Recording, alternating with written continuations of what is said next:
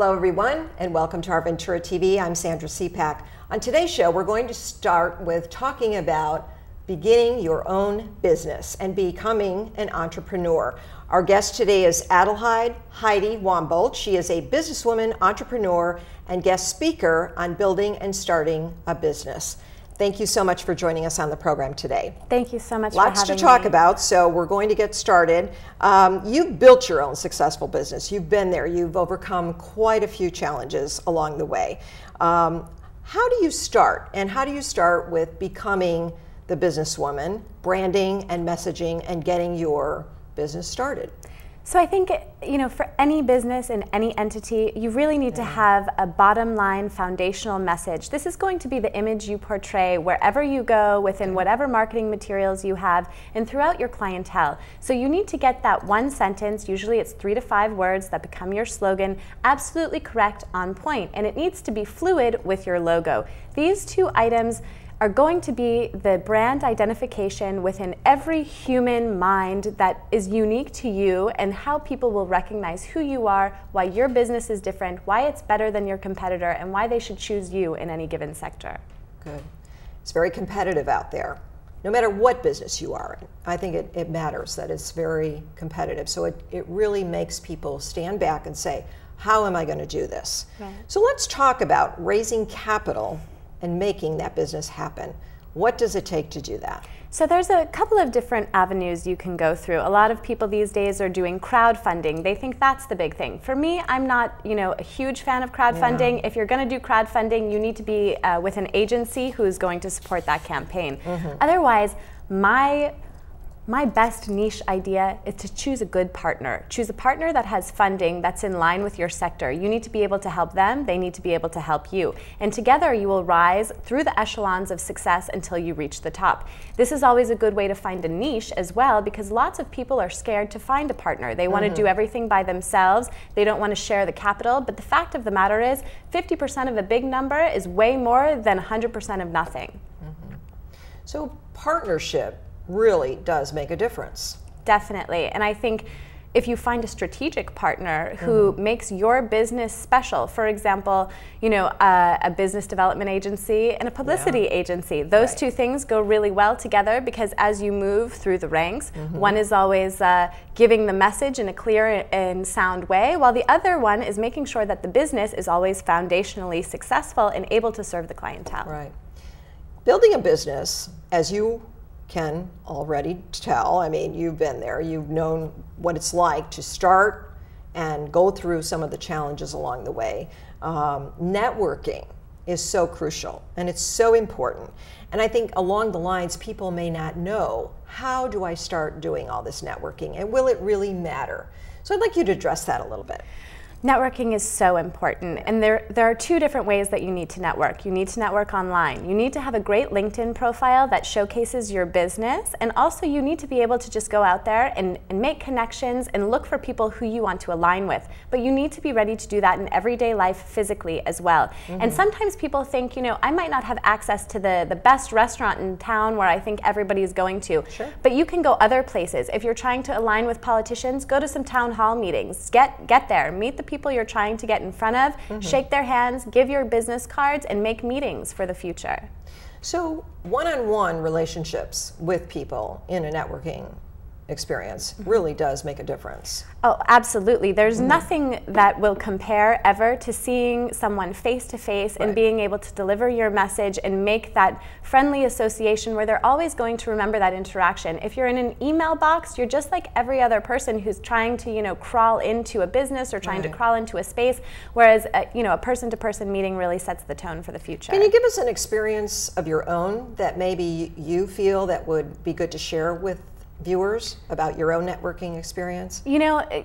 Absolutely. I network every day. I network everywhere I go. If I am even in a line getting a sandwich, I'm giving my business card out to someone, because you never know who you're going to meet, and you never know how they're going to help you. If you meet someone, I'm in a business development agency, right? If I meet a plumber, I'm still going to give him my business card, because who knows? He might need my assistant, I need his assistance, and we move forward and make a good relationship.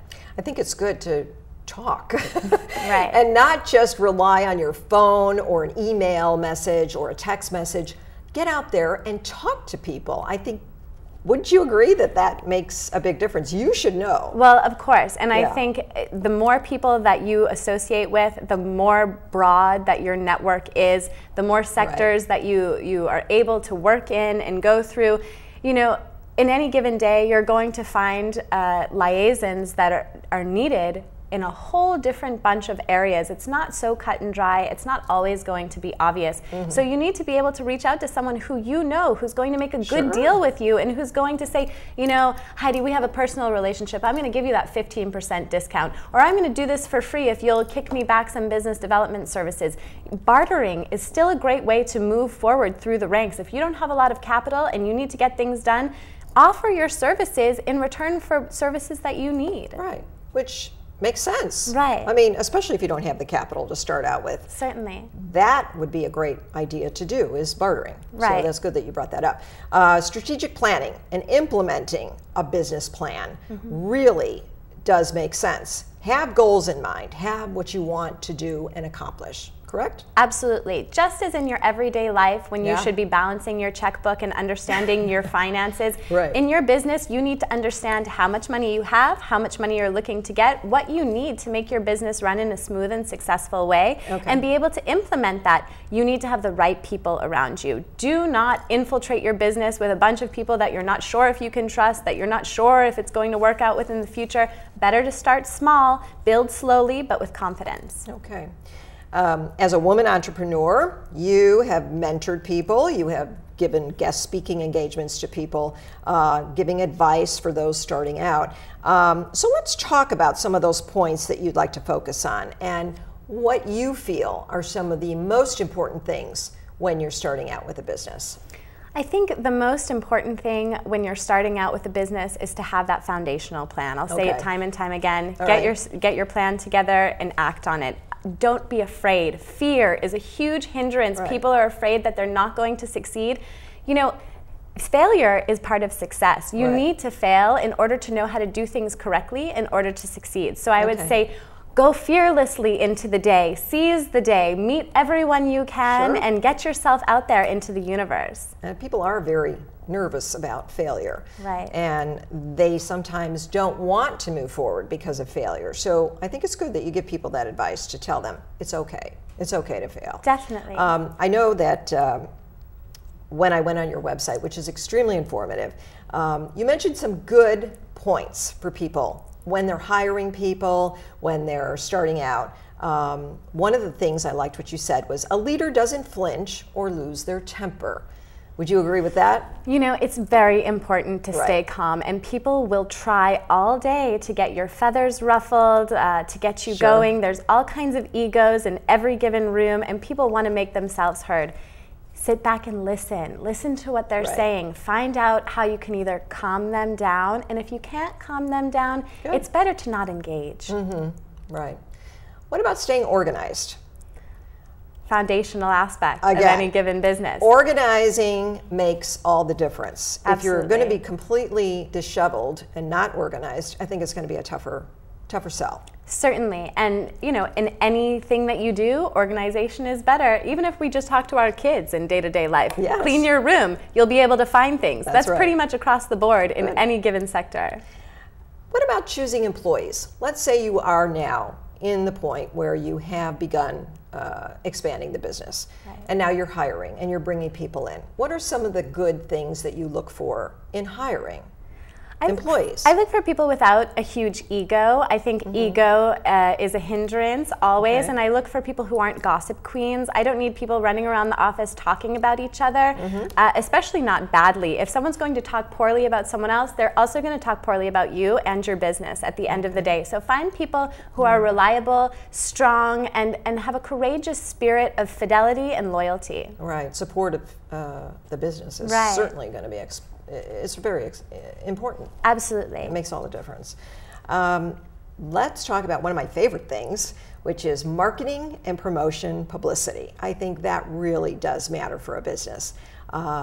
What would you feel, coming from the standpoint of a businesswoman, how does marketing and promotion make a value on your business? Obviously, if nobody knows about you, you're the world's best kept secret, and nobody wants to be that. You can be the best in your business. If no one has any information about your business, it will fail. So you really need to get out there. Traditional marketing is great. Get the flyers out there, get into newspapers, get into magazines. Across the board, that's very important. But I would say, business people need to understand that everyone these days needs a publicist. Whether you are, an entertainment professional, or whether you have a product on the market and you need strategic partnerships and sponsorships to get involved and get some product placement, you need someone who's going to put you in front of the right people that will be able to send your message and help you spread it to the greater community. So it doesn't matter what type of business you have, publicity really will make any business better. Absolutely. And it's also a third-party endorsement. I can say all day long, I'm the best in my business, but if I have somebody else who says, no, she's actually the best in her business, this is why, let me tell you her story, that will be more helpful to everyone who's looking for your services. That's good, and I think many people may not realize how to do that. So give us some pointers on how you market and how you can gain more publicity.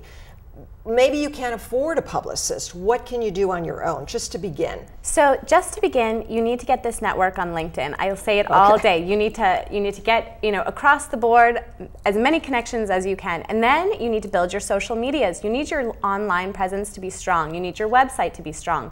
You need SEO optimization so that the traffic and the Google search is going straight to the product or service that you're selling.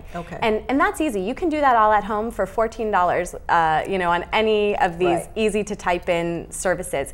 After that, you need to start creating messages that are in line with what people are looking for. So, depending on your product, find who your market is, market to those people, get involved in the trends that they are looking for, and partner so that when you're developing any line of marketing, you're sure that it's going to reach the people you're looking to reach. So for our viewers out there, there is no excuse. You can do this. You can handle some of the marketing and promotion to begin the business when you're just starting out. It's not something that you can't do. These are some good tips that people can really follow well. Absolutely, and I would say, I know that some people are still not so technically savvy, and some people have a harder time with computers, but we all have family members who are younger and who are used to doing social media all day. In fact, a lot of young kids these days out there are on their phones doing this social media 100% of the time. You can get people to help you, and don't be afraid to ask for help. Everyone should help each other in this world to get where we're all going. In a capsule version, give us a little bit of information that you would provide from your own background that you feel is the most important thing when you're starting out. So the most important thing I would say when you're starting out is to align yourself with the right people, get those partnerships in place, be fearless in speaking to your network. Don't be afraid to change if you see the direction that's going somewhere unsavory. Right, because many times you may have to make a change in your business plan. Absolutely. Don't be afraid. Absolutely. You can't just write it down and then it will happen all the time. Generally, there are changes that need to be made. Don't be afraid. Make them. If that doesn't work, change it again. Whatever you need to do, do it, because the line will eventually lead to where you're going. Very good. Well, thank you very much for so much information. Can you share your website with us for viewers? Absolutely. So we are the Asset Agency. We are www.isetagency.com. Very good. Thank you, Heidi Waumboldt, for joining us today. You've shared so many good business tips that I hope will help many business owners out there. Thank you so much. Very good. Thank you for joining us today on OurVentura TV. I look forward to seeing you next time. Bye, everyone.